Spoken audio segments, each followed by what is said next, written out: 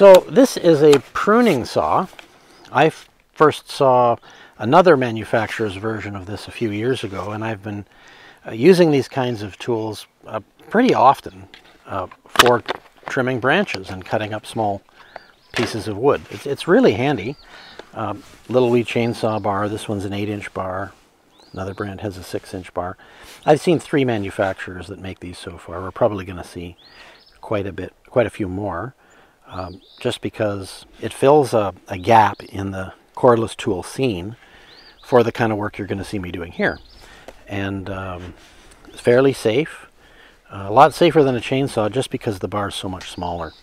I've also found that the chains stay sharp a long time, probably because they never ever get it near any dirt, because you're pruning away. You're not cutting logs on the ground like you might with a chainsaw.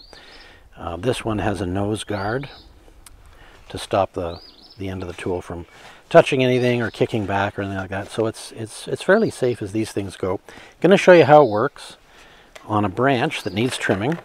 But before I do, I've got to fill up the reservoir here. So a chainsaw takes gas mixed with oil for the engine, and then a separate reservoir of oil for to lubricate the chain. Of course, this doesn't need gasoline, but it does need chain lubrication. So, depending on the battery size, you will need to top up this reservoir maybe after every battery change or 2. Keep your eye on it. It's easy to let it run dry because you don't have an engine running out of gas to tell you need more chain oil too. So it comes with a fairly small battery, just 3 amp hour, but it can take much larger batteries, and the larger battery is not going to give you any more power really, but it is going to give you a lot more run time. Let's go and cut a branch and see how it works.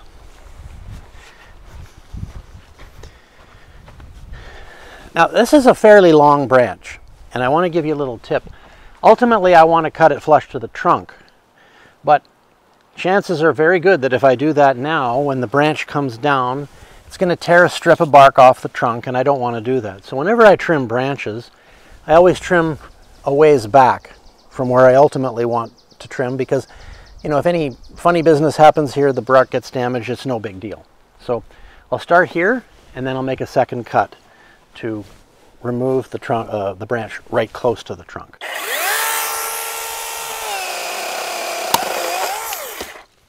Pretty fast, huh?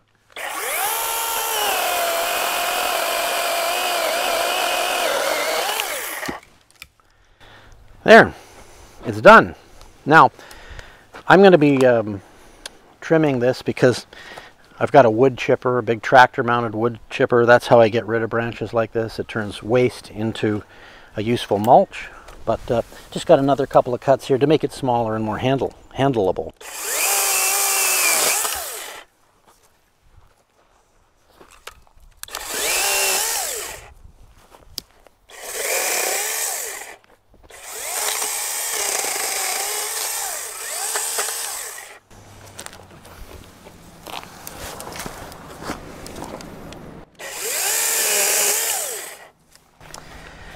Now that chain's cutting pretty fast because it's a new chain, but I have used tools like this sometimes for a couple of seasons and not had to resharpen the chain at all. As I said, it lasts a long time, probably because it stays out of the dirt.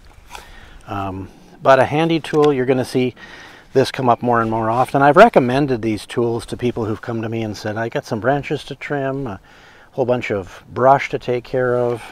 Something like this does a really good job. It's a regular part of my tool kit right now.